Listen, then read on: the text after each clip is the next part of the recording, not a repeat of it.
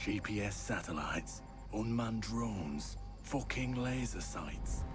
The more crutches you have, the more it hurts when they're kicked out from under you. If there's one thing I know for sure, it's that a 6-inch blade never loses reception.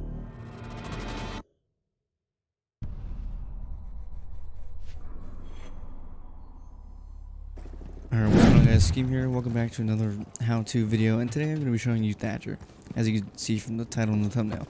But Thatcher, there's not really anything too crazy to go into depth with him, because his ability is just plain and simple, but we'll get into that in a second.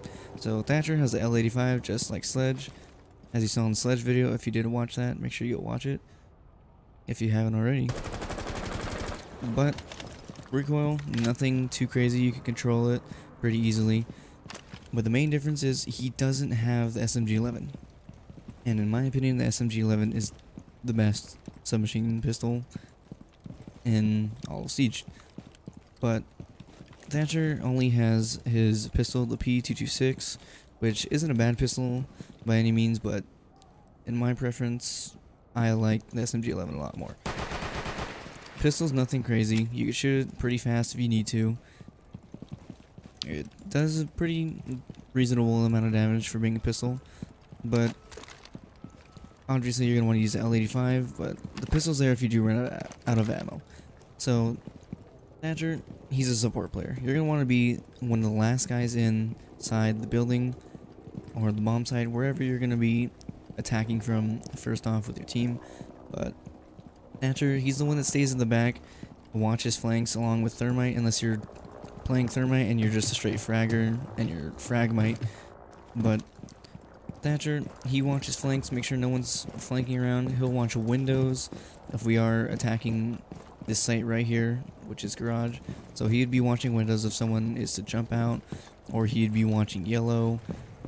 He just stays in the back and make sure everything is safe.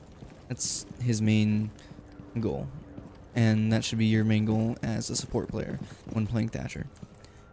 Now, with Thatcher's ability, he has the EMP grenades, and the EMP grenades, when you throw them, you know, EMP stands for electromagnetic pulse, so it goes off and it destroys anything that is run by electricity. So K charges, bandit batteries, Jaeger ADSs, mute charges, stuff like that. Well, my disc, he destroys everything that's, you know, powered by batteries.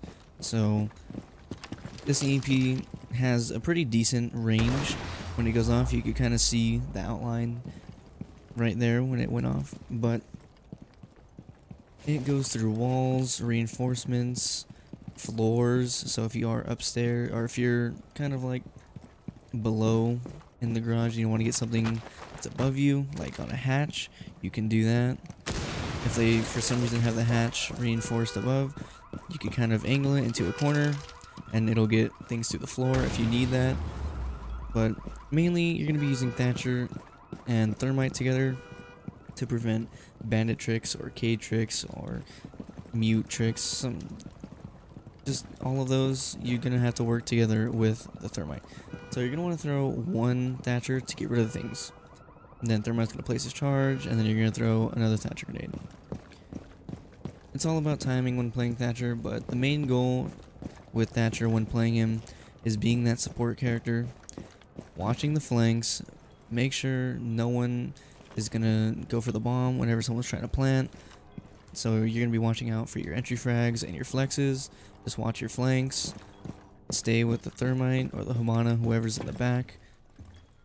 Just watch flanks, and if everyone dies in the beginning, it's up to you to clutch up and win the round for your team. But that's the basics of playing Thatcher. He has the EMP grenades, L85, nothing too crazy about it. Moderate recoil that you can control. But the main downside, again, is he doesn't have the SMG-11. Hope you guys enjoyed the video. Don't forget to leave a like, comment, subscribe, and we'll see you guys later.